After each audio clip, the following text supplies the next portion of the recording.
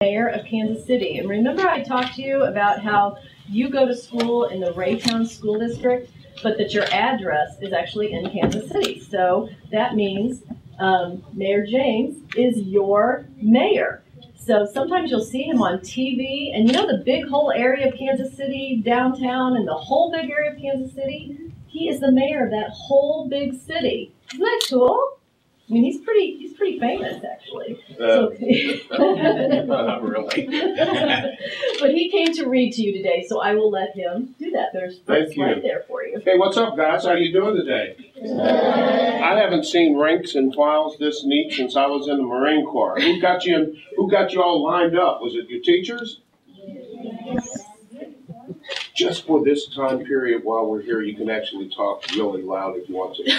Who got you riled up? Who got you lined up? Your teachers? Yes. Oh, come on now. Who got you lined up? Your teachers? Yes. Your teachers did? Yes. They got it done real well, didn't they? Yes. You guys are looking sharp today. You ready to read? Yes. All right, good. I am too. Let's see here. This is the second grade book. Can I bring my Wooly to the library, Ms. Reader? Well, I don't know how many of you actually have Woolies. How many of you have Woolies at home? Just you? You do too? Okay. So you didn't bring them to the library today? Nobody would let you bring your Wooly to the library today? Okay. All right. So here's how we're going to do this, okay?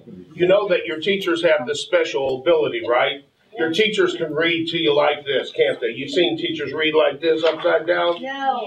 Yeah, you ever seen teachers do that? Yeah. I'm not a teacher. I can't do that. Only teachers have those special powers. Mayors have to read like normal people read, and that is, I will read the page, then I'll turn it around so you can see the pictures. Does that work for you? Yeah. All right, now if you can't see the picture, all you got to do is raise your hand, and I'll make sure you can see it, okay? Okay. All right, a couple of questions real quick. What is a book written by the writer called? A writer writes about him or herself. What's that called? What's it called? No, not quite. What's that called?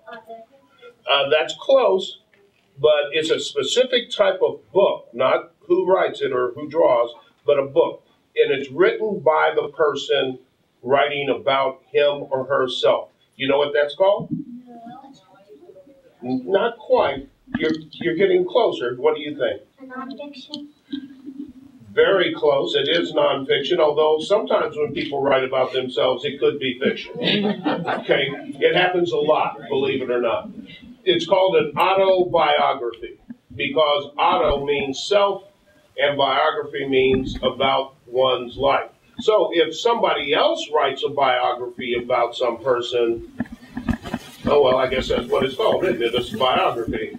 I gave away the answer in the question. All right? So, now, who writes a book? What's the person who writes a book called? Yes? No, that's the name of the book. What's the person who writes the book? What do you think? An author. So then the person who draws in the book, draws the pictures, is the illustrator. So now what we have here, we have Lois G. Grambling is the author, and Judy Love is the illustrator. So Judy's responsible for the pictures, and Lois is responsible for the words. I'm responsible for reading. You're responsible for listening. We're all responsible for having a little fun this morning. Can we do that? Yes. Oh, no, that doesn't even sound like fun. Can we do that? Yes. There we go. Okay. I was worried that if Wooly came to stay with us, he would get homesick, like I did at camp last summer. Being so far from home at the North Pole, he'd miss his parents a lot. And the snowy, frozen weather, too. So Wooly won't be coming to the library, but he has a friend who will be visiting family around here. Wooly's friend loves to curl up with a good book. So, Wooly's sad.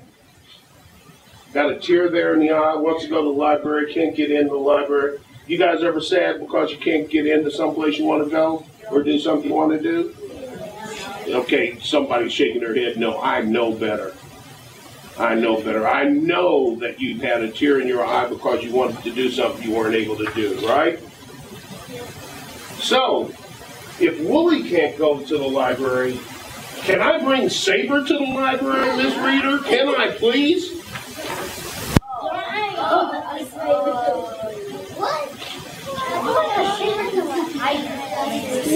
You know, if you can bring a mammoth to the library, what's to say that you can't bring a saber-toothed tiger to the library? I do think that it would probably be a good idea to have them there at separate times. I'm not sure they always get along. Okay? So do you guys like Wooly? Yeah. Yeah? So are you going to take Wooly to the library now? You still have Wooly, right? Okay. Anybody else? Somebody else that have Wooly? You have Wooly too? Both of you have Woolies? Has anybody seen their Woolies? No. So, can you bring them to show and tell? No. Can you bring them to school tomorrow? What, are they working tomorrow? Okay. All right. So, we have a little time, do we, before the next class? Yeah. Well, they'll be here probably in about 5 minutes. Okay. So, why don't we have a conversation? What do you guys want to know? Yes, ma'am. Right there. What's my name? My name is Sly James. Yes? You've seen me before? It wasn't on a post office wall, I hope. Good. Then we're fine. I seem to be around a little bit, so people do.